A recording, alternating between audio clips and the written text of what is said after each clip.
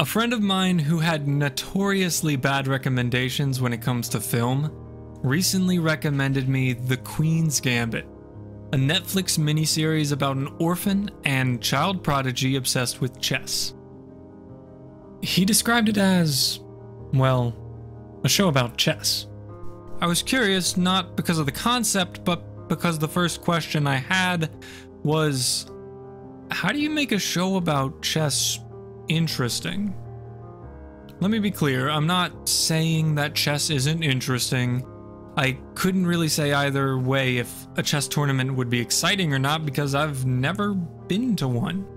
But I do know that for a filmmaker, capturing something as mundane as moving pieces back and forth on an 8x8 grid and making it appealing to chess fanatics and the average viewer alike would be a challenge. With that said, the show had my full attention from the first episode. So I wanted to do a deep dive on the camera techniques, lighting arrangement, video editing, acting, everything that denies you the right to look away from your preferred viewing platform. I avoid spoilers that relate to the overarching plot, so if you haven't seen the show yet, rest easy, and let this be my wholehearted endorsement of it. If you have seen it, I hope you find the little details just as interesting as I do. Let's start from the top. How do you start a show where the main protagonist's parents are dead or gone without immediately depressing your audience?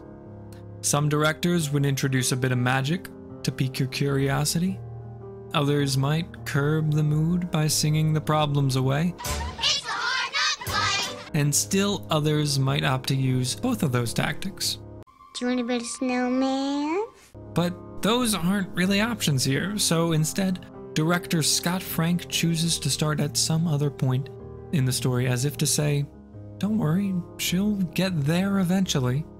And a little tease at the beginning is a pretty effective way at piquing your curiosity? The narrative structure is mildly tossed around in another way too. Every so often we catch a glimpse of what life was like before living at the Methuen Home Orphanage for Girls. Rather than being upfront and telling it chronologically, they plant this seed in our heads. Who was Beth's mother and what were the events that led her to being orphaned?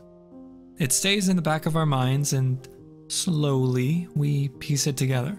And if you want the picture to be complete, you'll stick around till the end. But we have yet to get to the actual game.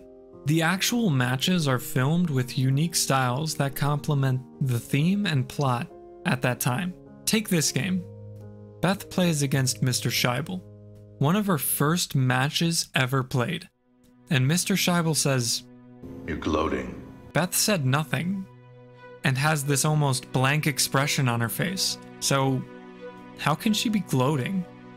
Look at the way she moves her pieces initially. And then again when she moves her pawn into a position that they both know will end with her victory.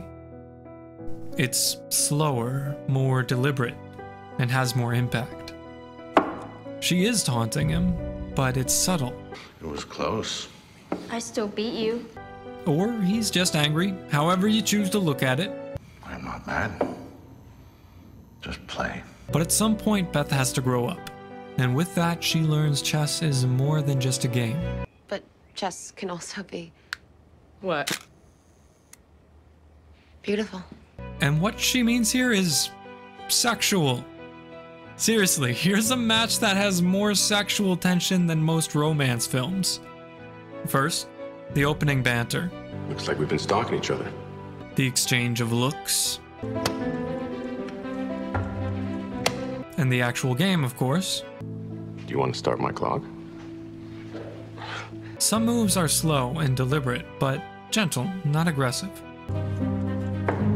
Jesus Christ, Harmon, you're humiliating my rook. I think we can tell what Harmon's thinking about here. And the relief when it's finally over. Damn. Was it good for you? Oh, yeah. Big credit goes to the actors, Anya Taylor-Joy and Jacob Fortune Lloyd, with their subtle expressiveness and the director, Scott Frank, for putting it all together. If you can do that with a chess match on screen, you can pretty much do anything. Sometimes the credit has to go to the gaffers. I love this one scene where the light cuts the chessboard at a diagonal, putting both players in their own corner. Light shines on the player who's confident and currently in control of the match, whereas darkness envelops Beth, who is nervous and, for the first time, suffering from losing the mental game. Everything her opponent does throws her off, showing up late, moves without hesitation, yawns. It's making it harder for her to think. And while acting and camera angles contribute to the atmosphere, I think it's the lighting that really drives the point home. And there are times when the moves are visualized on the board.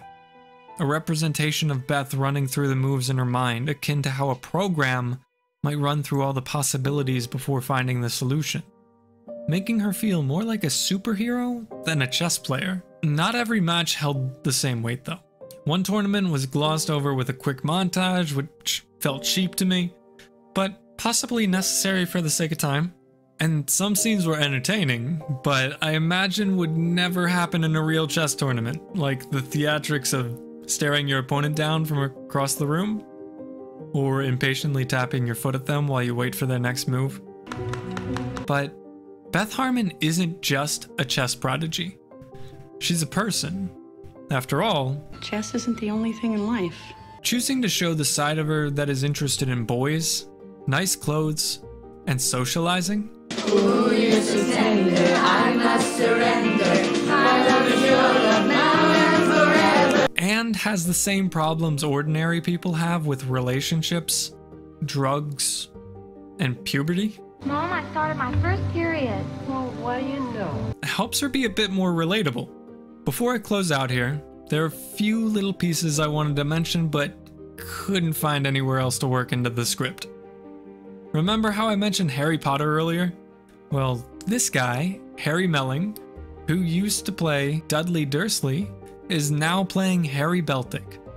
Feel old yet? 36, but last year I had 37. Beth Harmon was taught by a custodian to play chess, You resign now. which reminded me of another film in which a child was taught karate by a repairman. Wax on, wax off.